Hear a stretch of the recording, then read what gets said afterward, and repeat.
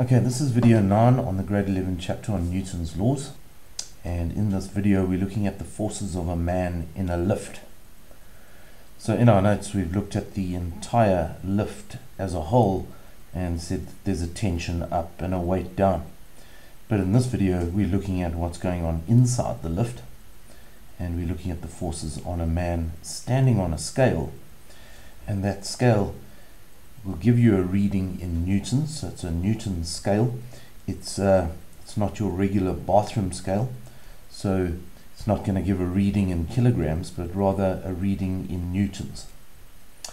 Okay, so we've got a man of mass 70 kg standing on a scale in a lift, and we need to identify the forces acting on the various parts of this system here. So to get a reading on the scale, the man pushes down on the scale. So that would be the force of the man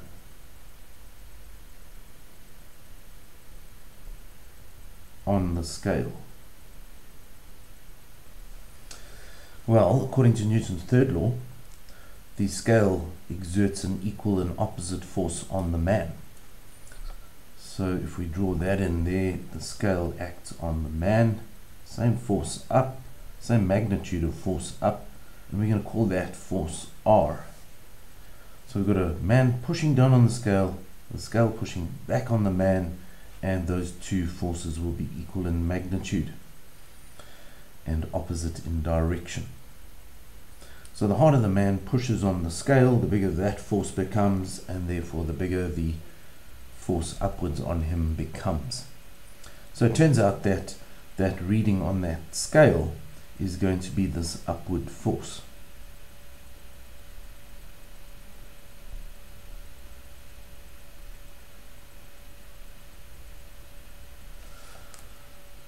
So he pushes hard down on the scale, and then the scale returns that force upwards, and that's the reading on the scale.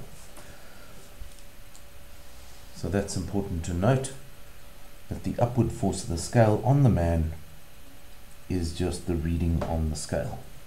So let's look at a free body diagram of the man and look at the forces acting on him alone. So he has a weight. The weight of the man acts downwards, and we can calculate his weight. It's his mass times the gravitational acceleration. 70 times 9.8 gives you 686 newtons downwards. So that his weight is never going to change unless he moves to a different planet or moves above the surface of the earth. But at the moment he's on the surface of the earth, he's in a lift, and his weight, this is his actual weight, and that's not going to change.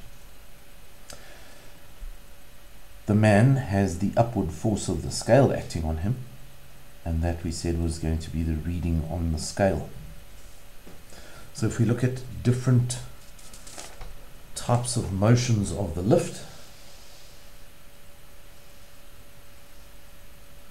so we're going to consider 4 different types of motions of this lift and how that affects the reading on the scale. So in this first scenario, the lift is either stationary, so it's at rest,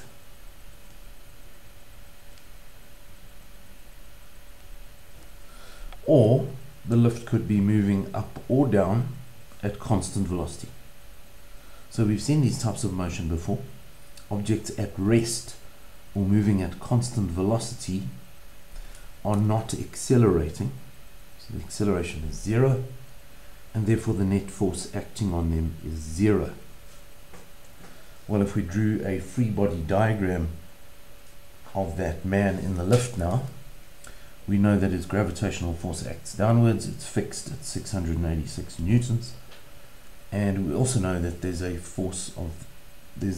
reading on the scale acting up on him, the force of the scale up on him. Those are the two forces acting on the man in the lift. And if that lift is stationary or moving upwards or downwards at constant velocity, then these two forces have to be balanced. And then the reading on the scale he looks down at the scale and he sees a reading of 686 newtons, which matches his actual weight, and that would be the reading on the scale, 686 newtons. So the net force here is 0 because these two forces are balanced, and that's only true when the object's at rest. The lift is at rest, or it's moving upwards or downwards at constant velocity. In these problems, we are going to take the upward direction as positive in all the problems that follow. So let's look at the second scenario. In this scenario, the lift is moving. It's moving upwards and it's speeding up. So this lift may start from the ground floor and start to speed up as it progresses upwards towards another floor. It's speeding up, so its velocity is changing, so it's accelerating. And let's suppose it's accelerating upwards at 2 meters per second squared. So let's go through that again. This lift is moving upwards, it's speeding upwards, so it's accelerating upwards at 2 meters per second squared. And we said that up, we were going to choose up to be the positive direction in all our scenarios. Well, if upwards is positive and it's accelerating up, speeding up, moving upwards, then its acceleration would be a positive 2 meters per second squared. So that's the acceleration of the lift. Well, if we've got an acceleration, then there must be a net force acting on it. And according to Newton's second law, the net force acts, or the direction of the net force and the acceleration is the same. So there must be a net force acting upwards on him. And let's complete the free body diagram for that man. So we know that his gravitational force is constant. That's not going to change. But we also know that there's this upward force of the scale on him, which is the reading on the scale. And we know that the net force must be upwards. So therefore, we've got to have a larger upward force of the scale on him. So in order to accelerate upwards, r must be greater than fg. And we can now go and calculate the value of r based on the acceleration of the lift. So let's apply Newton's second law to that problem. On the left hand side here we've got the net force, and because we took up to be positive, we're going to write an expression of r minus fg. R is up, fg is down, so the net force is r minus fg, and that's equal to the mass. What mass? Well, it's the mass of the man. We're looking at the forces acting on the man, so we need to use the mass of the man. That's 70 kgs. And we know his acceleration to be plus 2 meters per second squared. Well, we're closer to finding an answer for r. We know fg is a constant value, 686. And 70 times 2 is 140. So if we take that across and we get an answer for r, that's 686 plus 140. That gives you an answer of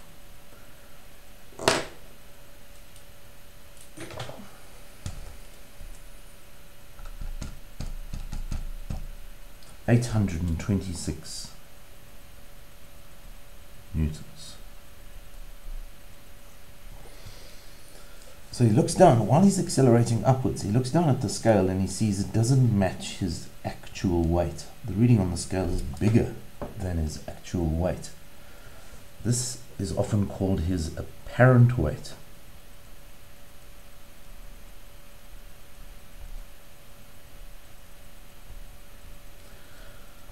So if you were in a lift that was accelerating upwards, you would feel heavier.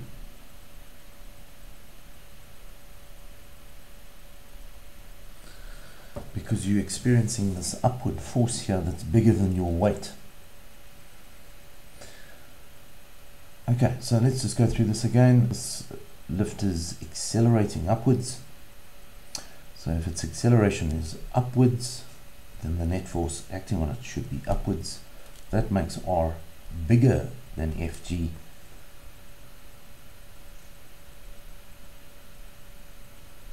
And we can calculate R by applying Newton's second law. In all our problems, we're taking up to be positive, so the acceleration is positive 2. The gravitational force doesn't change. And if we find R, we find it's bigger than the actual weight. So this person in the lift feels heavier as he accelerates upwards. Let's look at a third scenario. In this scenario, the lift is moving upwards, but this time it's slowing down. So you might be heading up towards the 5th floor, and as you approach the 5th floor, the lift starts to slow down. And you'll know from being in a lift that you feel a little bit lighter as that happens. And let's suppose that the acceleration of the lift is still has a value of 2 meters per second squared. But the important thing now is that he's slowing down. So that means the acceleration is in the opposite direction. He's moving up, but he's slowing down. So acceleration is opposite to his direction. So if we're taking up to be positive, then the acceleration has to be a negative value. Okay, so well, if the acceleration is directed downwards while he's moving upwards, then the net force must also be downwards. Going back to the free body diagram frame, we know we've got this constant gravitational force acting on him, and we also know that there's a force from the scale. Well, how big does this force have to be now? Well, it has to be smaller than the gravitational force. If we want the resultant force to be downwards, then R must be smaller than Fg in order to have a net force downwards. So let's apply Newton's second law and let's find the reading on that scale. Left hand side is the resultant force. We're taking up to be positive, so that's a positive R, and that's a negative Fg, so it's R minus Fg still, and that's mass times acceleration. R is unknown, we're trying to find that. Fg is a constant gravitational force. The man's weight hasn't changed, mass is 70, but this time he's accelerating downwards at 2 meters per second squared. So that gives you R, take that across, 686 minus 140.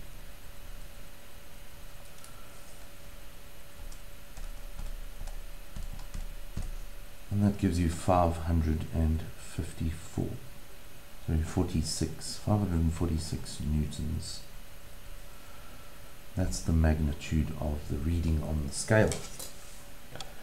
So imagine you were standing on a scale and you're approaching the 5th floor, the lift is slowing down, and you look down at the scale. It should read 686, but it doesn't, it reads 546. This is your actual weight, this is your apparent weight according to the scale, and you feel lighter.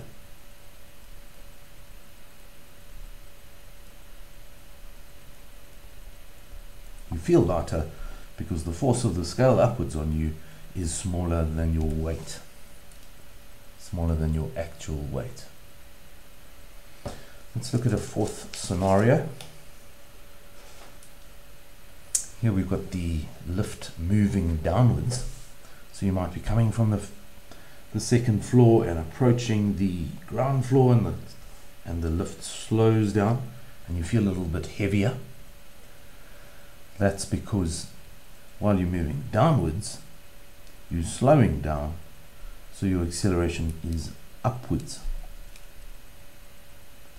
opposite to your direction of motion. So if this lift is still accelerating at a value of 2 meters per second squared, then the acceleration in this case is upwards at 2 meters per second squared. Well, if the acceleration is upwards, then the net force acting on the man must still be upwards. Well, if we go to our free body diagram, we've still got our downward gravitational force that hasn't changed on the man, but we want the net force to be upwards, so R, the reading on the scale, has to be larger than the gravitational force. R must be greater than Fg to get a net force upwards. So the lift's moving downwards but slowing down, and the net force on the man is upwards. So that reading on the scale should come out bigger than 686. So let's go and calculate that. And we've done a similar one already. Upwards is positive, so it's R minus Fg. And that's 70 times, in this case, plus 2. So it's R, and we take 686 across.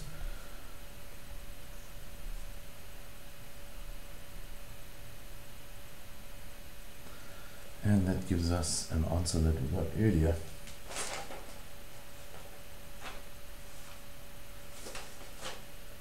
Of 826.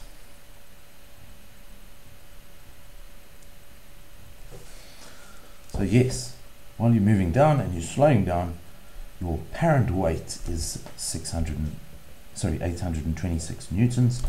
Your actual weight is only 686. So you feel heavier.